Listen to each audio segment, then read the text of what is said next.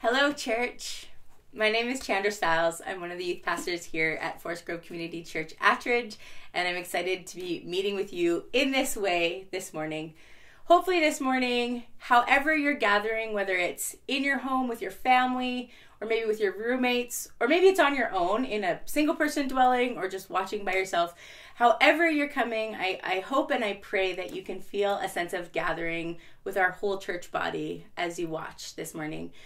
This morning we're going to share some ministry stories of things that are going on in our youth and young adults ministries at our site. We're going to hear a message from Pastor Bruce on kingdom economics in the series that we've been in for some time now.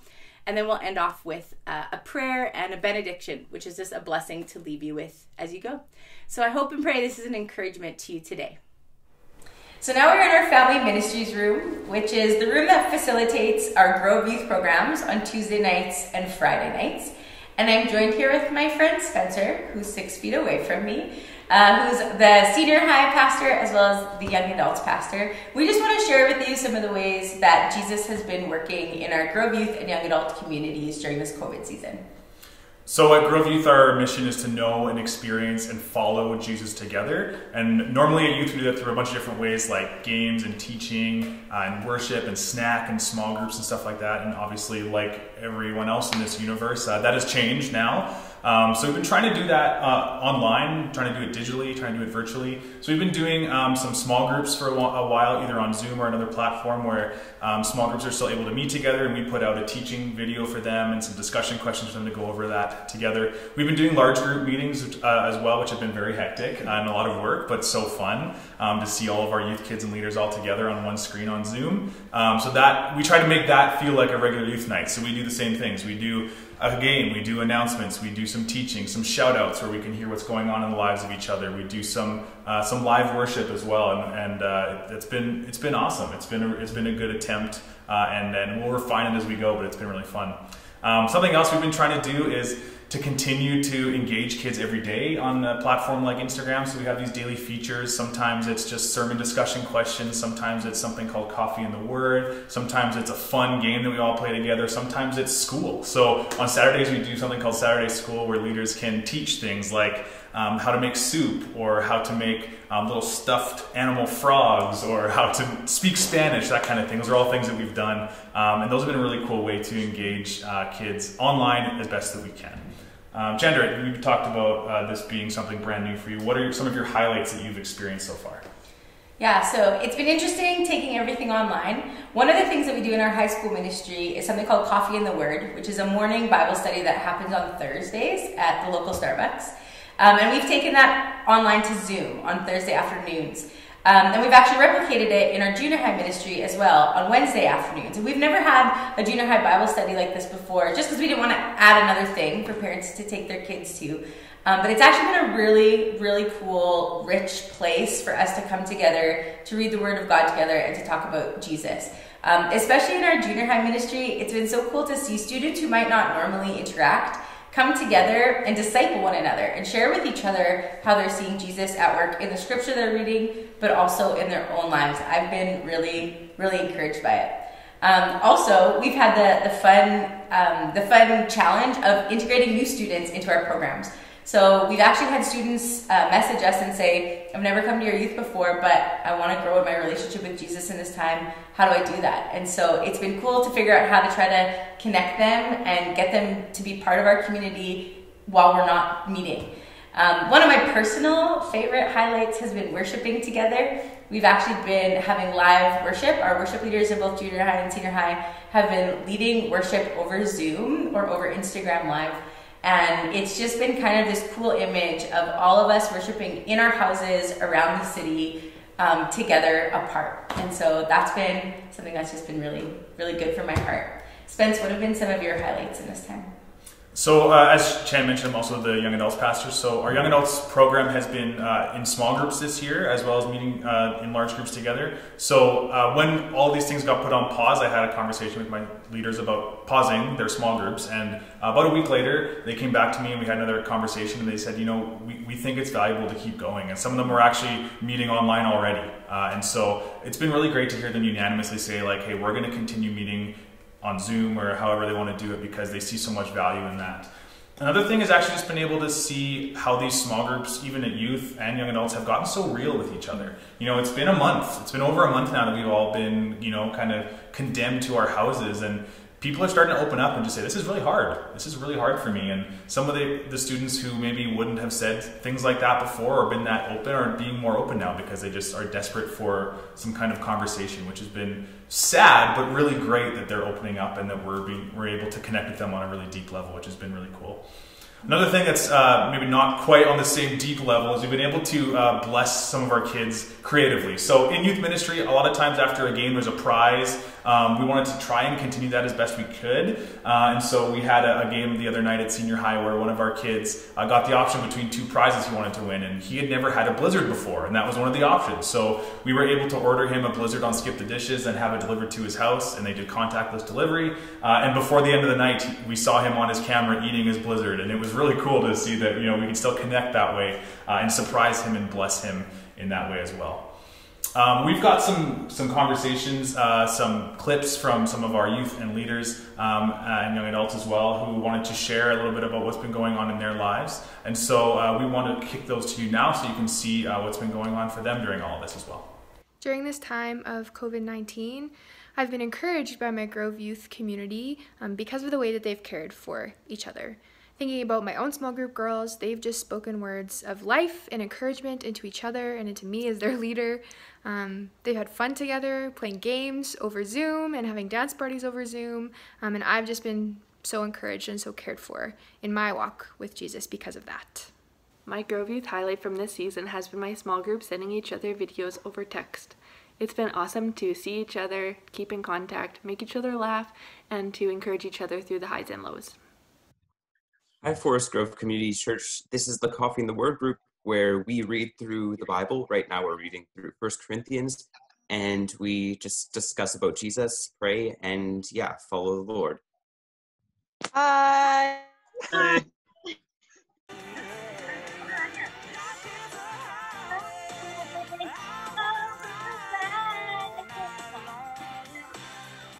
One of my highlights from Grove Youth this past season has been seeing that God is still moving in our young people, and there is a desire for community, and that our young students are still making an effort to be a part of it and to want to stay connected to one of us. But a big highlight for me, especially like these last couple weeks, is what we've been doing as a small group is we'll just like get together and video chat and talk about life and stuff. And once a week, one of the kids will take a turn doing a talent show. So then we'll get together and talk, and then they'll do a little talent show and show us something cool. And they've been pretty creative. It's been fun to see. Something I definitely miss most about the Grove Youth community right now has got to be the people and the relationships I've developed with them over the past few years. And also it has to be the worship. It doesn't feel I'll be there on a Tuesday night and I'll be left with a spiritual high like you can't find anywhere else. Well, there you go. You can keep some of those things in mind as you pray, and we just want to maybe throw out a couple more things that you can be praying for in the lives of our youth and young adults. One is for our grade 8s and our grade 12s. This was supposed to be a big ending to their respective school years, you know, and for them now that's different. It's very different. There's been a lot of ramp up to this last year of elementary school or high school, and it's just done. It's just done for them. And so I know that they're feeling some grief over that, so you can pray for them. Another thing is our university students are still in finals, many of them too, so you can pray for them as they're doing a lot of online school and trying to figure out how they're going to do exams this way. They have finals coming up, and we'd love for you to pray for them. The third one is something that's actually very close to our youth and young adults ministry, is camps. Summer camps are a big deal to a lot of us. I know I became a Christian at camp, and so that's where I met Jesus for the first time. And now a lot of camps around Saskatchewan, around Canada, probably around the world, are very unsure as to whether they can actually continue this summer. So Kadesh and Redberry would be two of the camps that we're most closely related to here. So keep them in your prayers. They are obviously missing out on rental income right now and potentially won't even have the opportunity to run camp this summer. So please pray for them. That's an amazing ministry that has God moving in such huge ways, and even has brought you two youth pastors. Yeah, so thank you so much for the way that you've been supporting us through encouragement and prayer. Thank you, parents, for navigating all the technology and the computer sharing and all of those types of things. We're so thankful for the way you're supporting your students. Please keep praying for us and just be in celebration over what Jesus is doing in our youth and our young adults during this time. Now we're going to hear a message from Pastor Bruce. Good morning, church. Well, this is the week that follows Easter Sunday. And maybe you're feeling somewhat scattered and maybe even a little bit isolated and alone. Not just maybe because of the pandemic, but because of just coming through an Easter experience, whatever that experience was. And every one of us has experienced something this past Easter that was unlike anything that we have probably experienced before. Maybe you're somebody who watched our video service or engaged in some aspect of our church over this past weekend, maybe for the first time. And if that was you, I am so glad that you joined us and that you're joining us here again today. Maybe you're somebody who has actually been part of our church community for a long time. And maybe you too are asking questions like, what does this all mean? What does it all mean to live in this current pandemic that we're in? But what does it all mean even to live out of resurrection hope? And so those first disciples had a bit of a similar experience.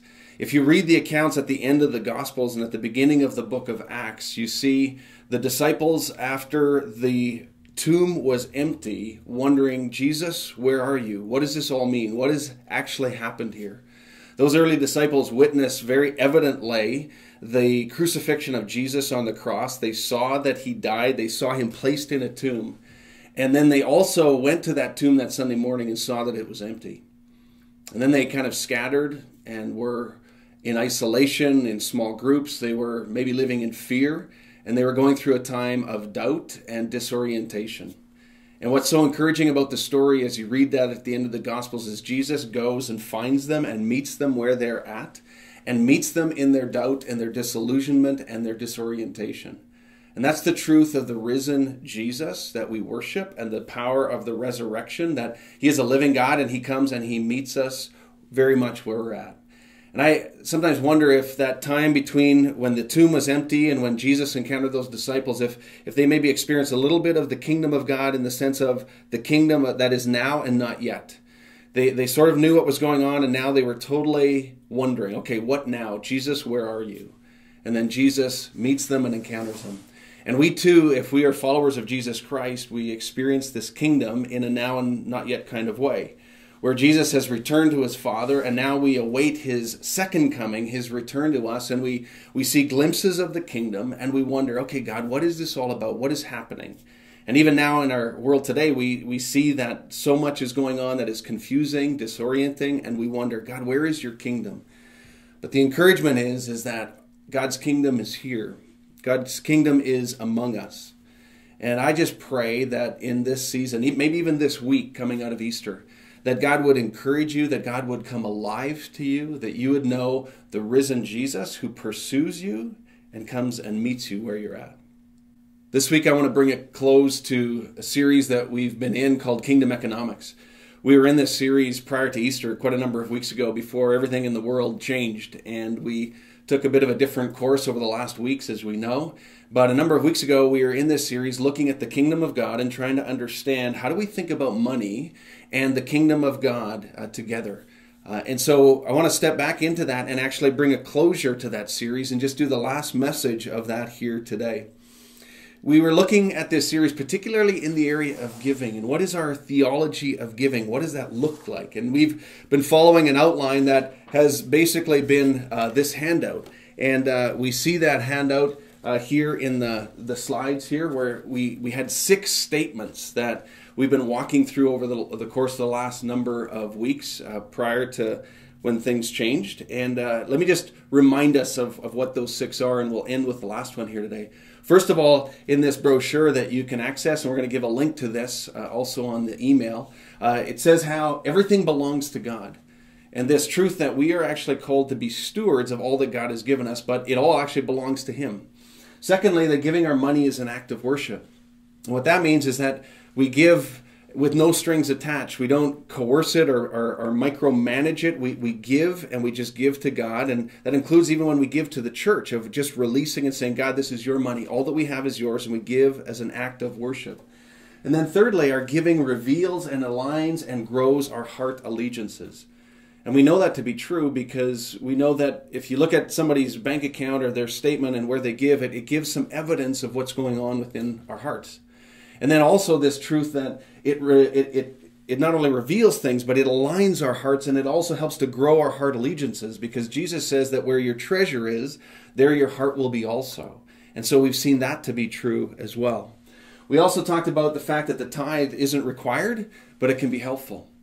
And we looked at Old Testament or Old Covenant texts and teaching on the tithe for the people of Israel alongside of the New Testament text. And what does the New Testament say about how we think about the tithe? And the truth that even though as New Covenant people it's not required of us, it is it can be really helpful in our spiritual disciplines in this area of giving.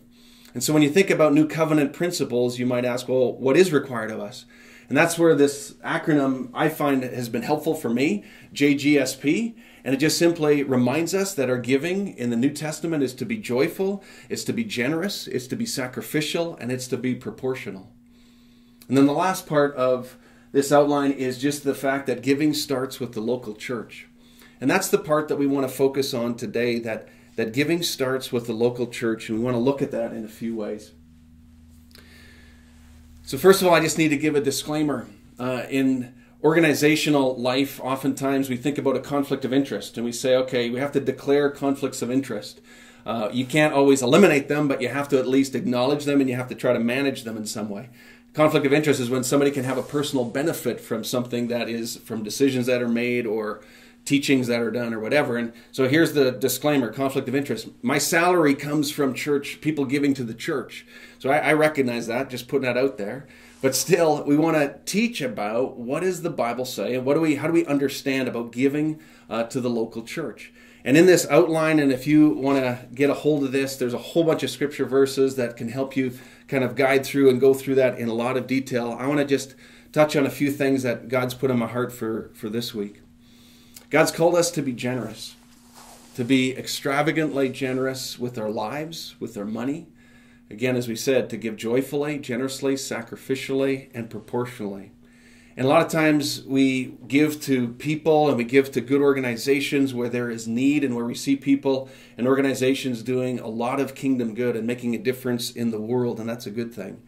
But there's something uniquely about the church. There's something uniquely about the expressed local gatherings that is just really close to the heart of God, and it's the church being so central to God's mission in the world.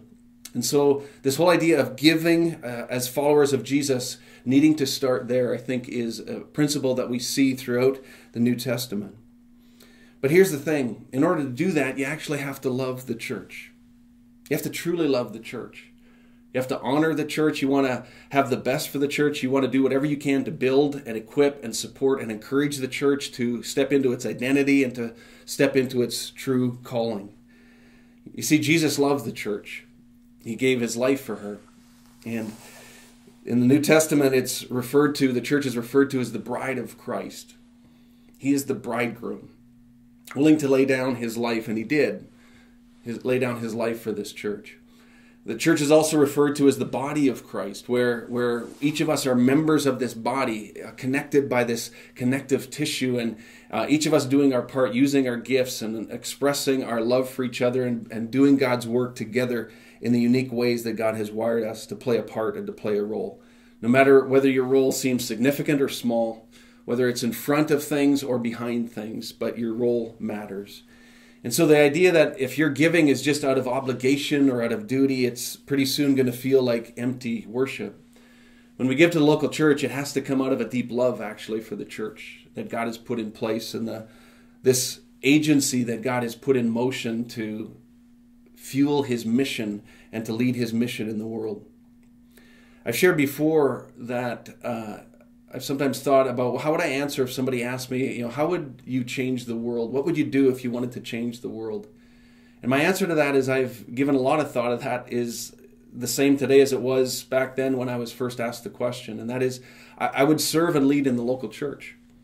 Because I can't imagine anything that actually can make a bigger difference in the world if the church is healthy and functioning the way that it's supposed to be. I would want to see people engaged together to serve and proclaim this hope of the gospel to other people. I would want to see people experience the love of Christ and then to model it to other people as well. I would want to see people being transformed into the hope of the gospel of Jesus, to help people understand God's big story and to see how their own story fits within God's story.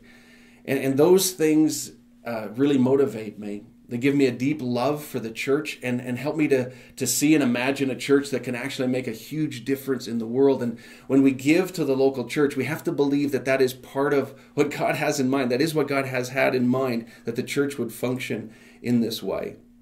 I truly believe that a healthy, functioning, spirit-filled church can change the world more than anything else. And it happens in local expressions all over the world, of just small bodies of believers who actually take hold of this gospel, allow it to transform them, and then proclaim it and live it to the people around them and literally to the ends of the earth. But then it begs the question, what is the church?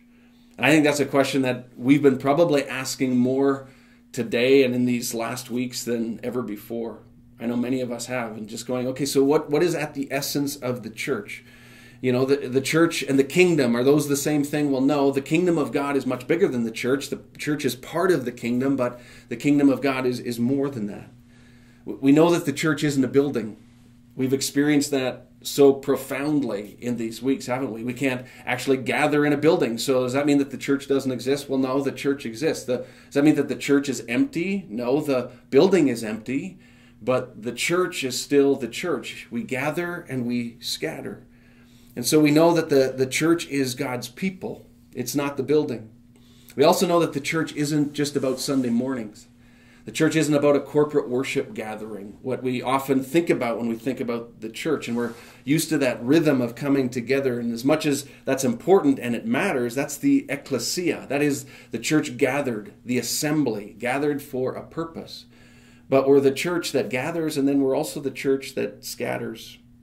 And we know that today it's really hard to gather. And so we gather in electronic forms and in some way, and we're feeling more scattered and probably more isolated than ever before. But we know that the church scattered is also the church, because Jesus, he set in motion and he gave us this great commission. And he said in Matthew 28 that he says, I've been given all authority in heaven and on earth, and therefore go and make disciples. And so Jesus called the church to go. He called the church to scatter. He says, you need to go.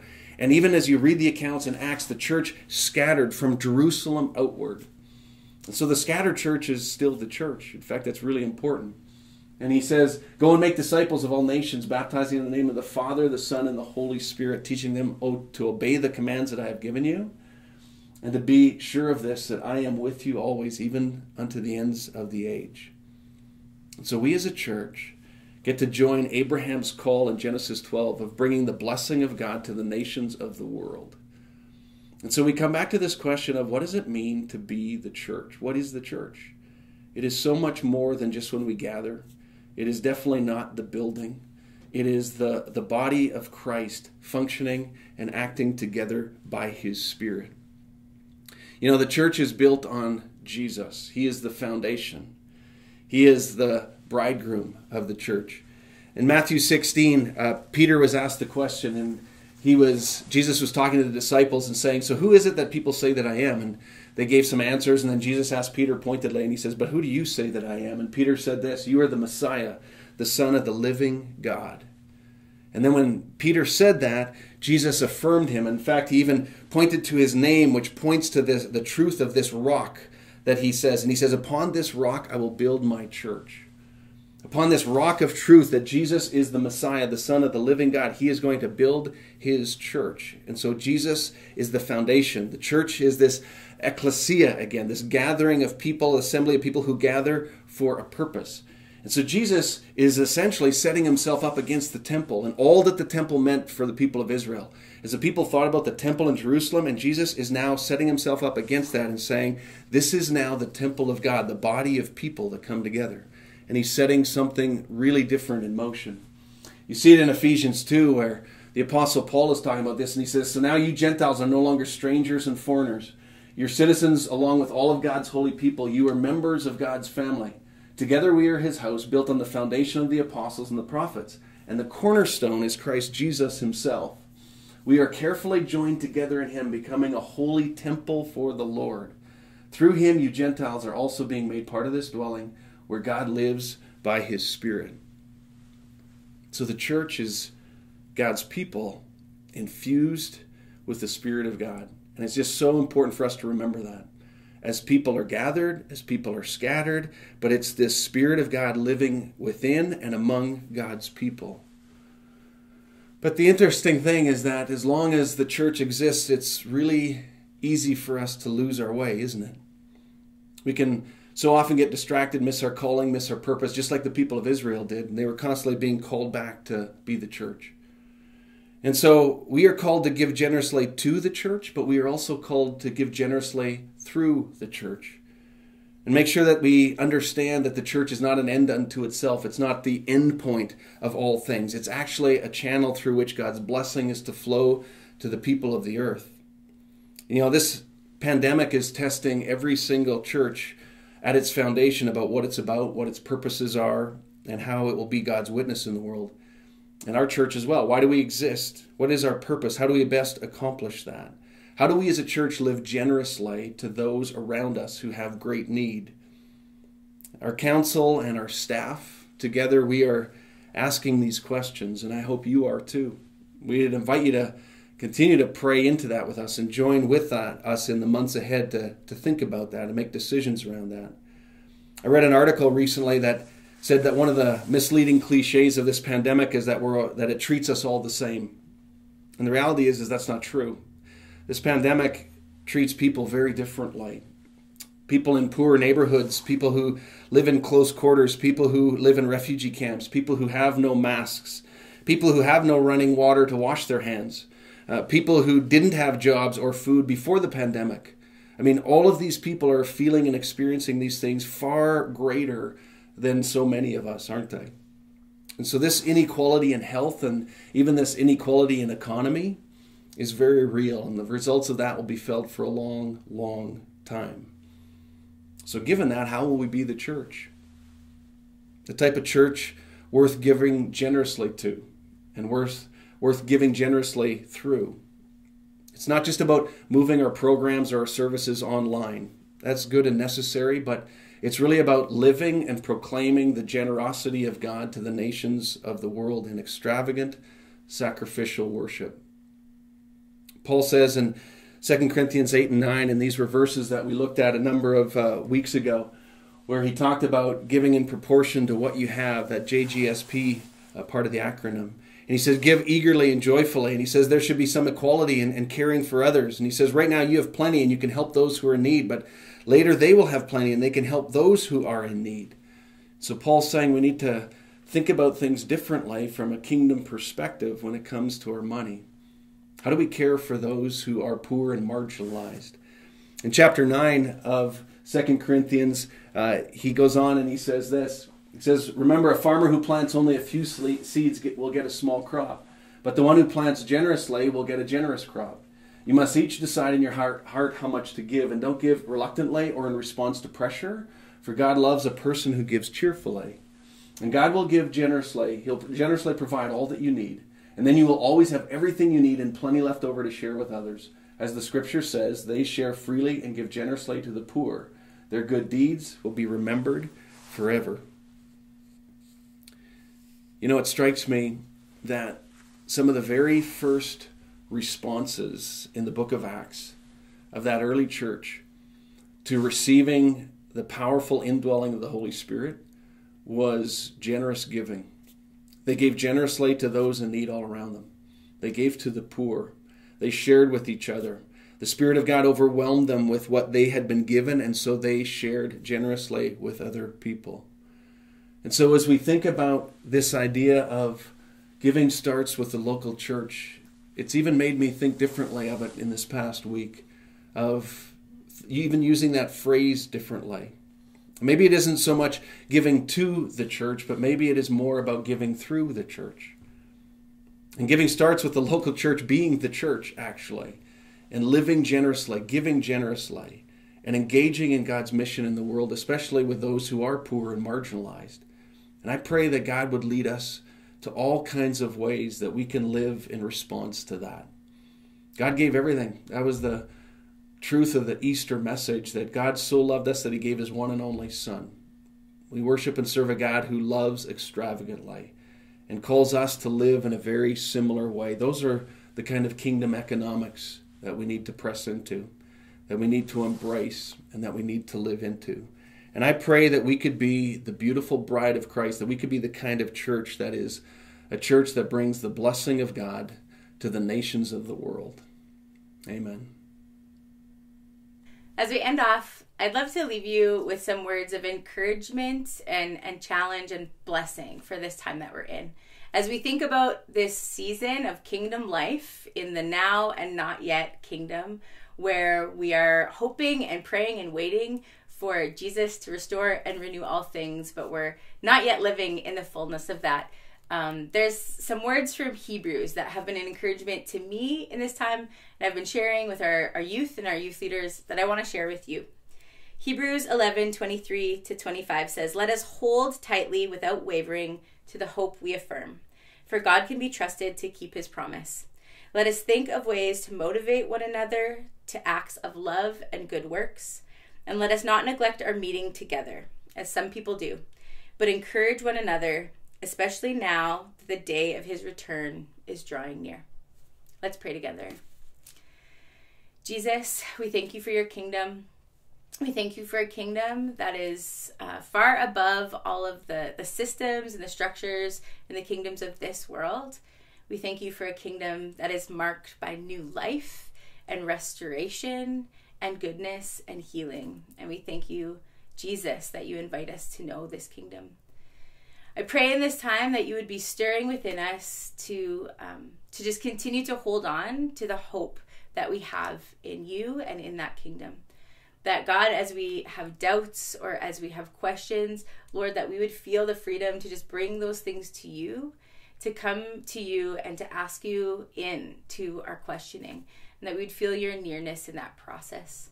Lord, I pray that we would have our eyes fixed on things that are bigger than the things that are right in front of us, and that we would remind each other of the truth of who you are and what you do for us. That we would speak out these words of affirmation and encouragement to build each other up as we face these difficult times and these times of waiting. Lord, I pray we'd be people that spur each other on towards acts of love and good works, that in this time that we would embrace a call to generosity and to sacrifice and to giving and to caring for one another.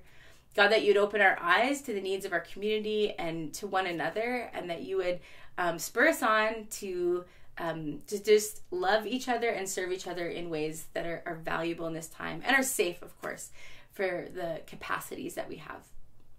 And I pray, Lord, that in this time that we would really just anchor ourselves on the hope of what is to come, that you are God who promises to make all things new again.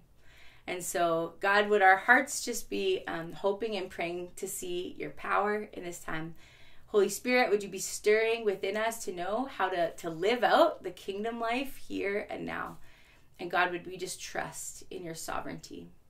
Lord, we love you. We worship you. We pray all these things in your name, Jesus. Amen. Thanks for gathering this morning. We pray blessings on you. We love you. We hope you have a great week.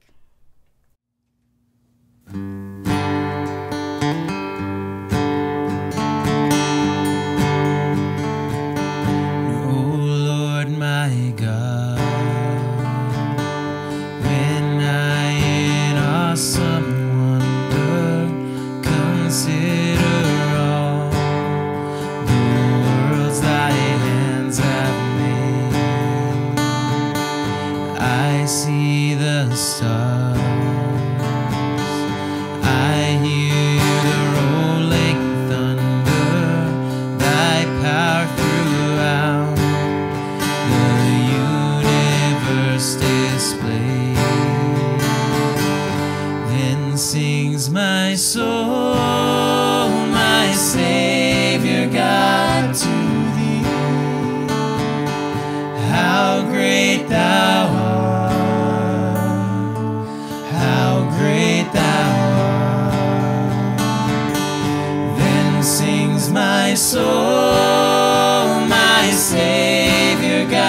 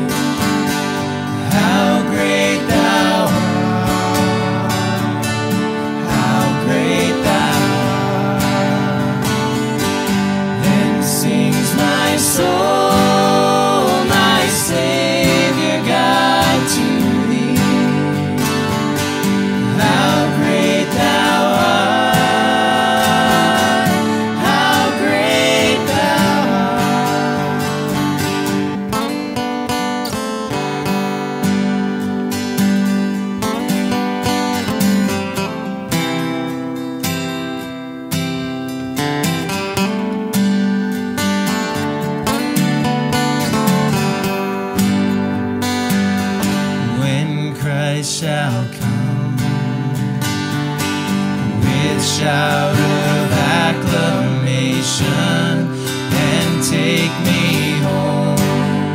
What joy shall fill my heart? Then I will bow in humble adoration and there proclaim, my God, how great thou art. Then sings my soul, my Savior God, to thee. How great thou art, how great thou art. Then sings my soul, my Savior God, to thee. How great thou art.